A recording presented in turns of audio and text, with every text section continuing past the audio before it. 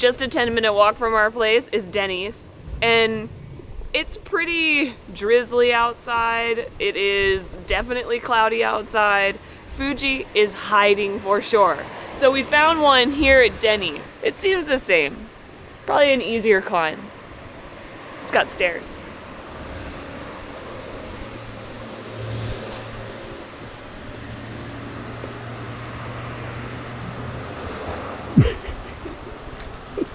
Every time we eat here, I always just think Denny's would be so disappointed, but Denny's owns this. What was Denny's disappointed about? What are you seem disappointed for?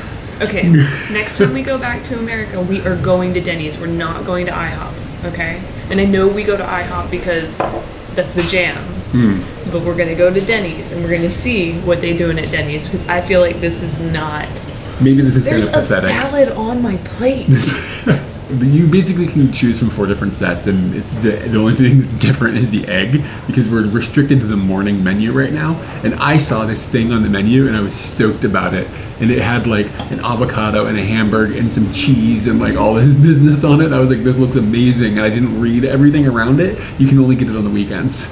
So she came over and I ordered it, and she was like, bad news. This sausage should make you feel inadequate, but it is the size of my pinky. It should make me feel inadequate.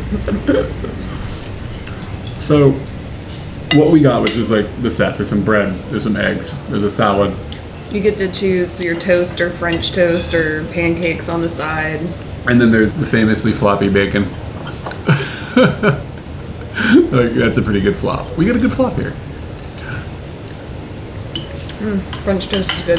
Other things on the menu that is interesting is like, she was like, you can only get from the morning menu. I like looking in the morning menu, and I got to the drink area, and like typically when you order something from it, you get something from the drink bar, which is like, you can go up and you get like coffee and tea and juices and sodas and blah blah blah. It's like it's a drink bar. It's like a bunch of drinks.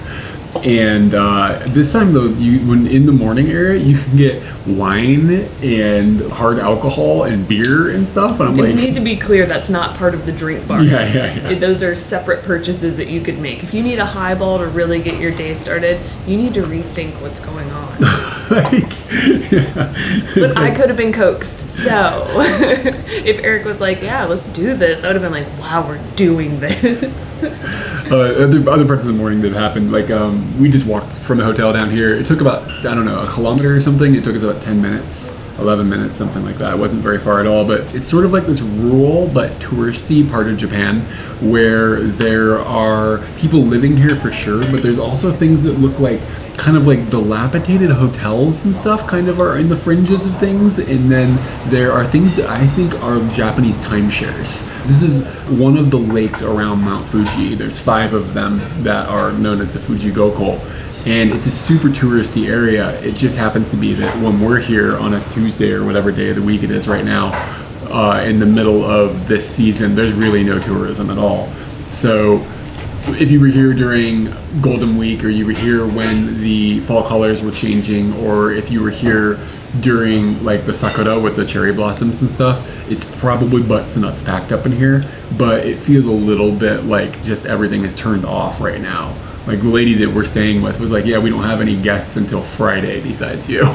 We might have someone on Friday. Yeah, she said might. So that means to me nobody is Friday. booked, but that possibly people show up on Friday. But it's like just like a nice little place to walk through. It's not super exciting or anything. It just feels like that mixture of tourism and Inaka countryside feel.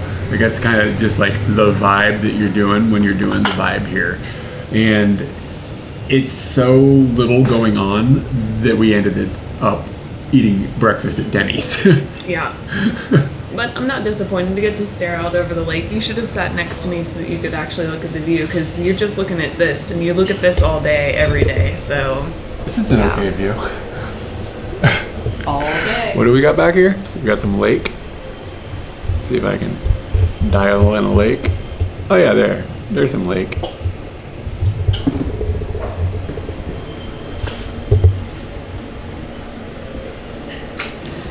Pan out, then pan back in.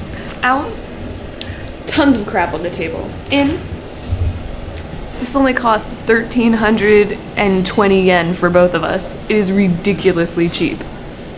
I don't know how they're making a profit. at all. You still talking smack? You were talking smack earlier about that little wiener. You feeling better about the little wiener once you see the bill? I hold my opinions about the wiener.